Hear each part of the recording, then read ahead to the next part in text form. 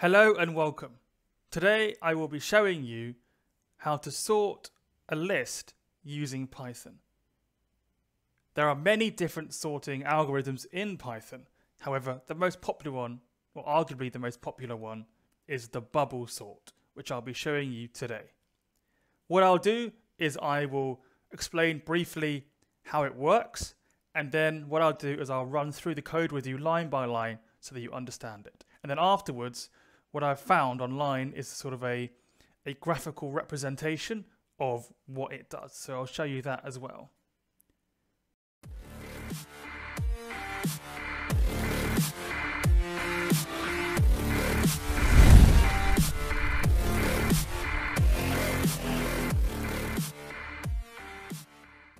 So let's get started.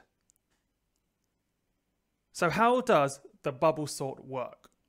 Well, what happens is it basically has multiple passes. It performs multiple passes within a list of numbers in this case.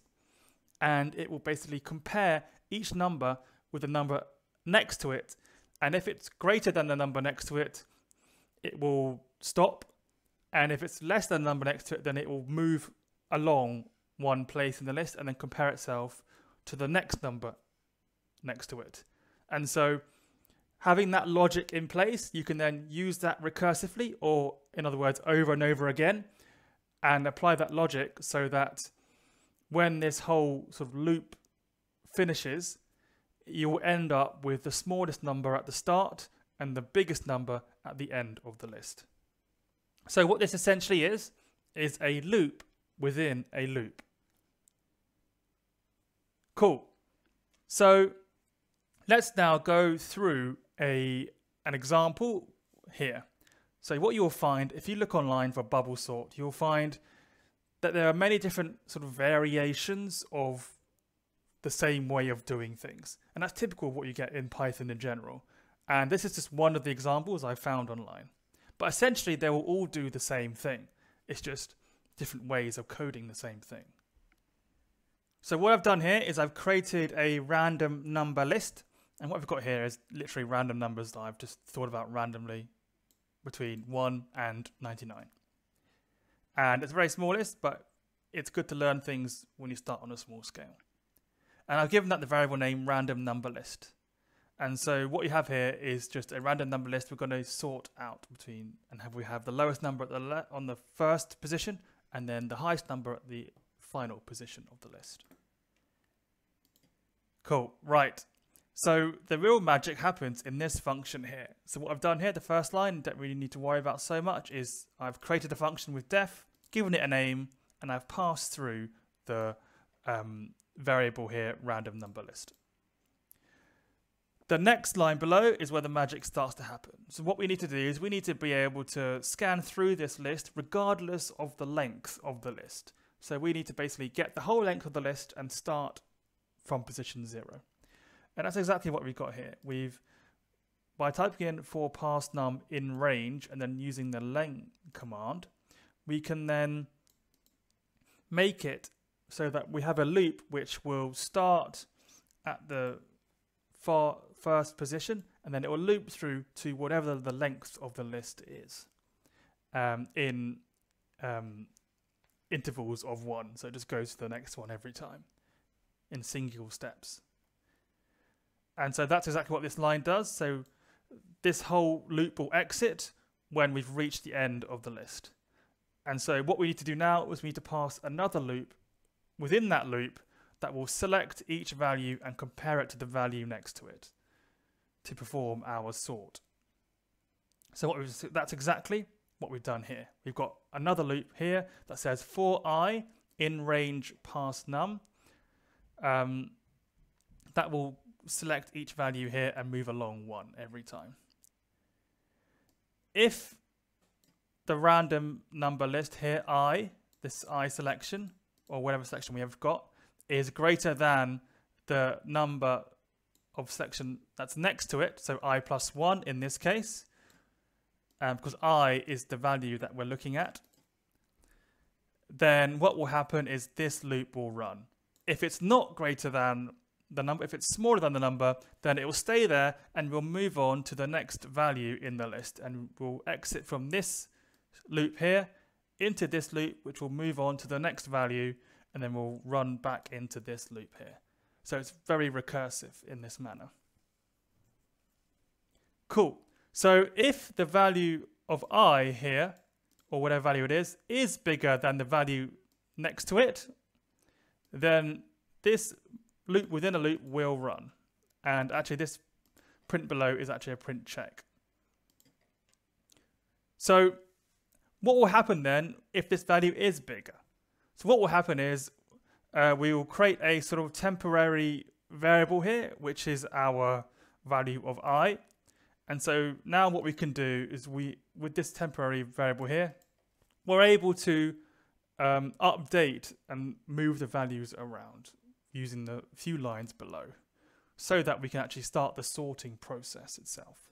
So what will happen there is the new value of I will be the value next to it if the value is greater. So this 45 will essentially swap with this value here of 30. Let's make that a bit better. So this value 45 here will swap with this value of 30, and then this 45 will be we'll have this loop continue running, which will then have this value compared to the value next to it. And so this value here, 45, is actually not greater than the value next to it, which is 78. And so what will happen is we'll have this loop exit, and we'll move on to the next value within the loop. And that is exactly what will happen with each and every one of these values. So let's go back to our original list with 45 at the start. And we can actually, what we can do is we can print out, if I put a print function here, we can print out every step in this sub loop. So, and actually every step that will happen in this entire function. So let's do that. Cool. So let's run it and see what happens. So here we have our steps below in the output. So let's just take a look at the first step. In fact, let's clear the whole screen because I've been running some other code as well. And then let's go to the top here. So here we have, starting off, we have our first step. So notice that it's already changed. That's our original list here. And in the first step, we were comparing 45 against 30. And we noticed that the 45 is greater than the 30. And so they swapped around.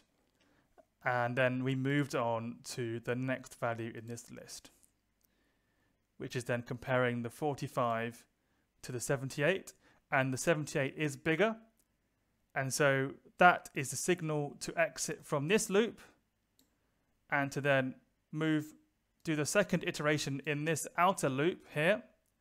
And we moved on to compare the next value, which in this case is the 78 with the 29 here. And we found that the 78 is bigger than the 29, so it moved forward one. And then we also found that 78 is bigger than the 4, which was next to it. And so we moved along one again. But this time we found, so this time we were comparing the 78 to the 95. And the 95 is bigger. And so again, we exited this loop. We moved on to the next value of I. And then we continued on with our comparisons. And so that's how our bubble sorting works. So what we can do at the end is we can get rid of this print function here. We can then go right to the end after we called our function and just print out the final result, just so you can prove that it works. And here we have our complete sort. And notice that the smallest number was at the 0 position, and the largest number is at the final position of our list, regardless of what length it is. So that is the bubble sorting, having sorted all these values here and put them from smallest to largest. Cool. I did say I'm going to show you how it's done more visually. And so what I've done is I've found this really great website here. And it's really big. And what we can do is we can just initialize. This is using a different set of numbers, just to let you know.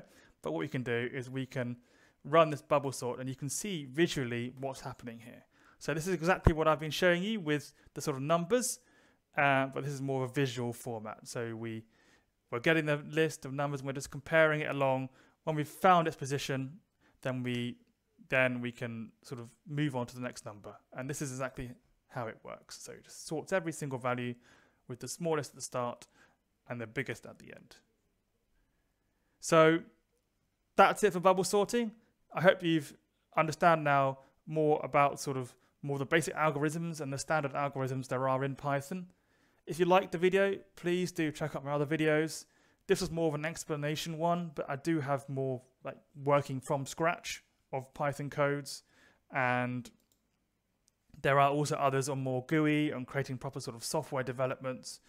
But this is a really cool piece of code, very small, very powerful, and I'll put this piece of code in the comment below, because that way you can just copy and paste it into whatever project you need, if you need to sort out some numbers in this case. So thanks very much for watching. Please do subscribe, and I'll catch you in the next video.